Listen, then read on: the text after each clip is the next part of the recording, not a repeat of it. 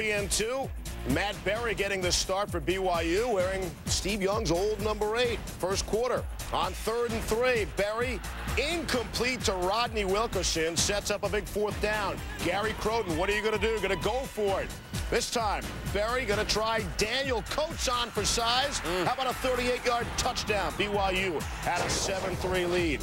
In the second quarter, BYU leading 7-6 and punting. Georgia Tech's Kenny Scott on the block. Nathan Burton returns it for the touchdown.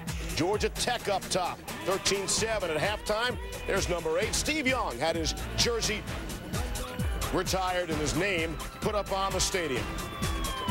Third quarter, BYU up 14-3. 3rd and 14, Matt Berry, who you looking for? How about that good-looking young receiver, Toby Christensen, for the touchdown? I know one guy who's smiling. BYU goes on for the victory.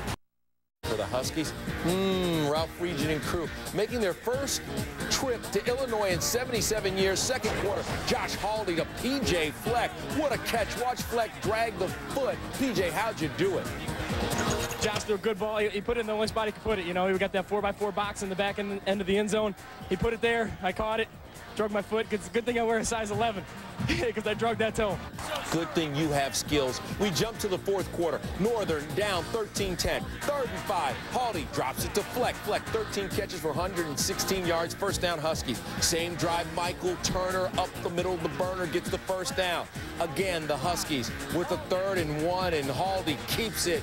He was 21 of 35 for 266 yards. Another first down. Same drive. Haldy runs it on the quarterback scramble, stops short of the first down. Now, in comes your All-American kicker, Steve Azar. Last year against Wake. That was the game-tying field goal. Back to this game. Same flavor. Azar, 26-yard field goal. It's all even late at 13. Later, fourth quarter, Northern gets the ball back with 17 seconds ago. Haldy drops back. The pass is incomplete, but a penalty on Maryland, roughing the passer. A helmet-to-helmet personal foul. So Northern goes back to work. 9 seconds left. Haldy to Fleck. NIU calls timeout. Joe Novak concerned. Azar in. The All-American kicker has his kick blocked by Curtis Williams. So that means extra fun. Maryland thinks they get away with one. First overtime, Northern. Don Sheldon to the promised land. Huskies lead 2013. Terps turn to answer. Northern brings pressure. McBrien Hennessy throws. And it is intercepted. Intercepted by Northern Illinois. And they have won the football game. Unbelievable. An unbelievable play.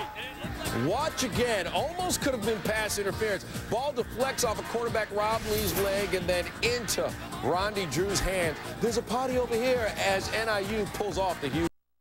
Arguably its best player against visiting Toledo. Unauthorized use of a phone card. John Robinson called last season's loss to the Rockets one of his worst ever. He's coached forever. Yeah, but look at all this neat stuff you can do in Robbie's world. Oh, yeah. Toledo is defending MAC West champs. That said, Friday nights in Toledo can be considered less exciting.